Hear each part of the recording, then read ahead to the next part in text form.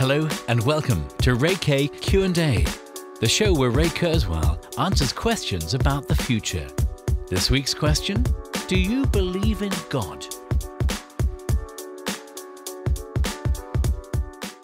I believe that the ultimate spiritual value is consciousness. Now, in some spiritual traditions, it's called a soul, and I think that's what people mean by a soul, is an entity that's conscious. So you might think there's a big distinction or disparity between atheists who don't believe in God and people who have more traditional religious beliefs, but actually there isn't. Everyone, with very few outliers, believes in the sacredness of a conscious person. And in fact, non-conscious things like a machine or a diamond are only important insofar as they affect the conscious experience of conscious beings. Atheists would agree that a conscious person is sacred. They may not use that word exactly, and the impact that different acts and actions and lack of action have on conscious experience. And so to extinguish someone's consciousness is a high crime.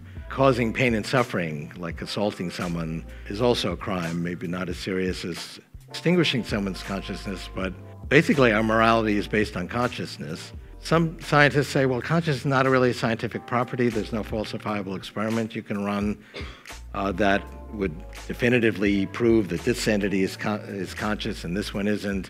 There's no machine you could build. You slide an entity in and a green light goes on if it's conscious and a red light goes on if it's not. You could build a machine like that, but it would have philosophical assumptions built into it. So John Searle at Berkeley would want to make sure it's squirting biological neurotransmitters, and if it wasn't, the red light would go on. And Dan Dennett at Tufts, who's a leading AI philosopher, would want to make sure that the entity had some model of its own thinking process, and that would be, if it did that, then maybe the green light would go on and it would say it's conscious. So some scientists say, well, it's just an illusion. We shouldn't waste time with it.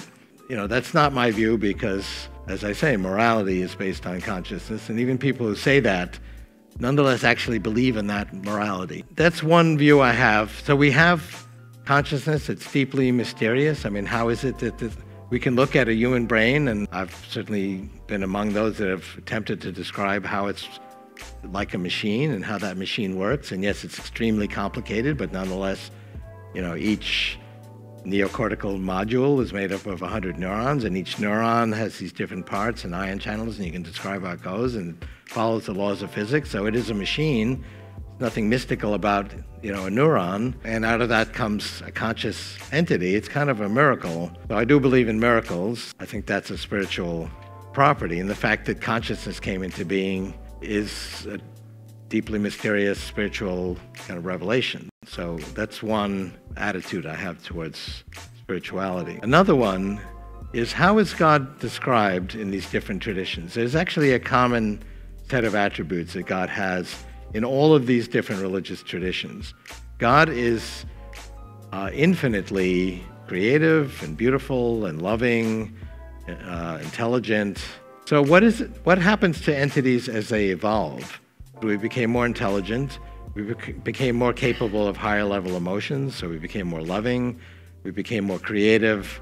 We became more beautiful.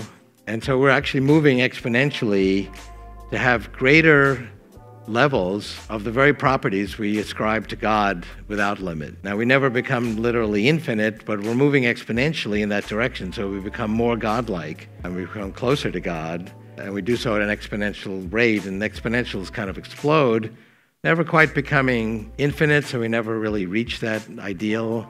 But you can definitely say that evolution is a spiritual process that moves us closer to God. Thanks for watching Ray K Q&A.